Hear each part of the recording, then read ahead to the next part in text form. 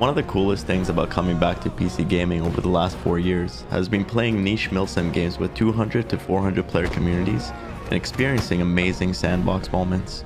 In my first 9 hours, Holdfast has been a pure blast.